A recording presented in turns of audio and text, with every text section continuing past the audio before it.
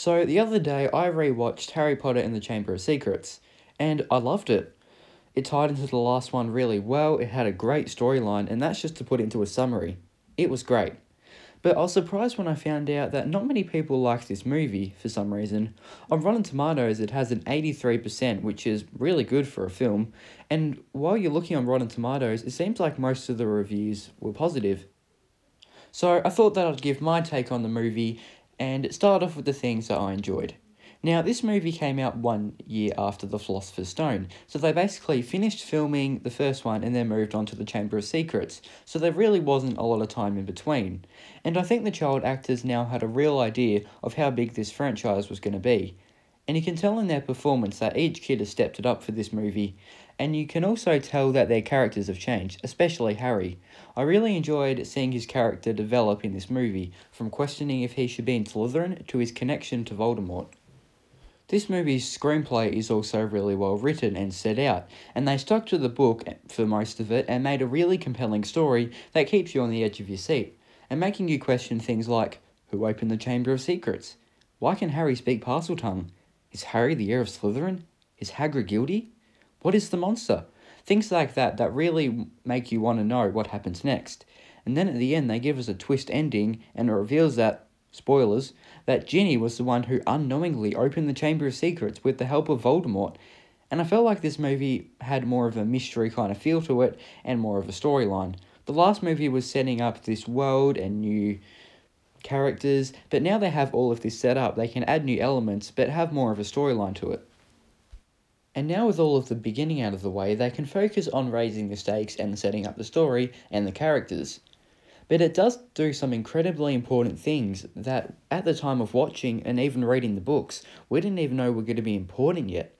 Like the first Horcrux being destroyed, they teased Harry and Ginny's future relationship for later films.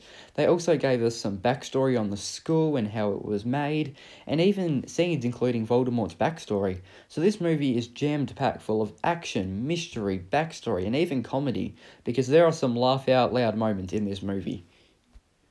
And I also must mention that this movie has some great effects in it, and did a good job of combining CGI green screen with real life sets and puppeteering. And I mean, some of the effects still look a bit fake, like the Quidditch. It does look better than the last movie, but still looks a tiny bit fake. But they made practical things like the Basilisk and massive animatronics, and combining CGI, but a lot of the things like the spiders and forks were actually puppets and animatronics, and it really just makes it come to life. So overall, when watching this movie again, I was very impressed at all of its written storylines and plots and characters, and so many amazing action scenes, like the Dark Forest, driving the car, the scenes with the Chamber of Secrets and Harry battling it out with a basilisk with the sword, just makes for such a great Harry Potter movie. And it's probably one of my favourites, and a reason why it's one of my favourites, and it's not just because of the well-written story, it's because of those little details that they put in the movie, like little Easter eggs, so that the fans of the franchise can spot them out and go, oh, that's from the book, because there are a lot of details that they don't include in the movie, and they're just little subtle hints to the book.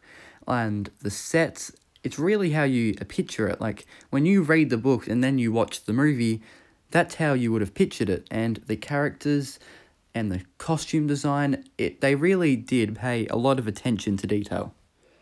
So why do people not like this movie, and why do people think it's the worst one? Because this movie is far from the worst Harry Potter movie. Now, I said that before, that this movie stuck to the book very well, and it didn't really miss any big scenes or moments from the book. And I'm very glad that they did stick to the book, but when they do, it makes for a very, very long movie. In fact, this is the longest movie in the Harry Potter series, clocking in at 2 hours and 54 minutes, making it the longest by far. And if you think that's long, you should check out the deleted scenes, because they also had to cut out quite a bit as well.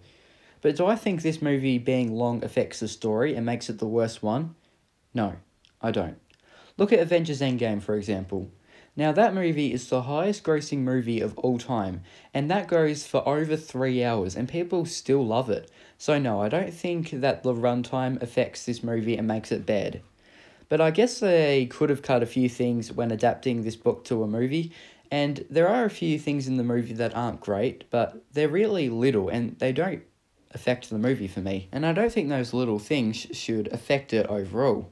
Because this movie has a really nice magical feel to it, which was important. And with this magical feel, it's good because it starts to get darker in the other films and they start to mature and the child actors get older and it goes into more dark themes, making it a bit different from the following films and less connected.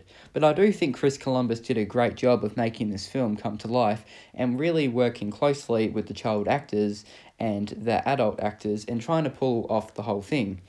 And it got me wondering, what if he decided to stay on for the rest of the franchise, and how would if the films changed? But I do really like his way of filmmaking, and he did a great job of setting up the child actors for the rest of the movies, and turning them into great actors. And overall, I really love this movie. It's one of my favourite Harry Potter movies, and I hope this video will make you see that this film does a great job of making an action-packed, fun Harry Potter movie that is somehow underrated. Thank you so much for watching this video. Make sure to subscribe to the channel and give this video a big thumbs up, and I'll see you next Friday.